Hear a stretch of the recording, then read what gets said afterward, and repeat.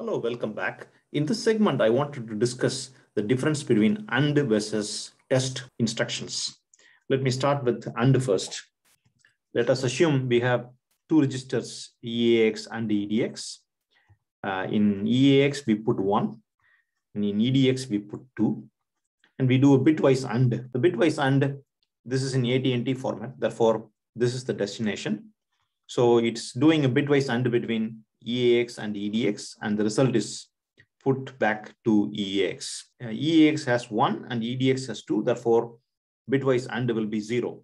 The reason is that if you look at the bit pattern for, say, 1 has 0, 0, all the way until 0 and then 1. And this is the bit pattern for 1. And the bit pattern for 2 is 0, 0, and so on, 1, 0. And if you do a bitwise AND, you get everything here 0. So they have a 0. And this is also 0. This is also 0. Okay.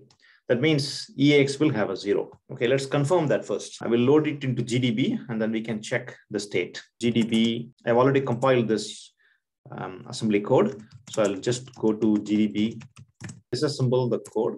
You should see exactly the same assembly code we wrote, except that in GDB, the L is gone. You know, you say move instead of move L, we put it's the same here.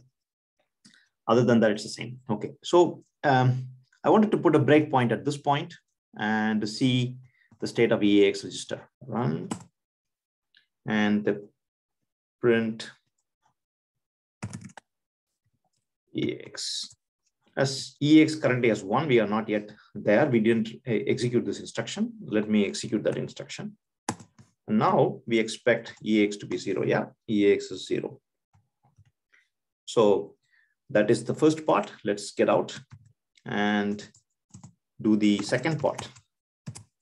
The second part I wanted to show to you is what happens if I put this here, testl. Okay. Let me show you what the testl will do. Compile this first and link it, load it in GDB again, disassemble the start, put a breakpoint at this place, at this address, and now we run it.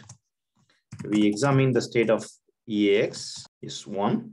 Let's step instruction. Okay, now let's look at the state of EAX. I argue that the EAX state would not change. You see, it didn't change. It's still 1. Okay. So the test instruction doesn't change the destination. It performs the bitwise AND though. Okay.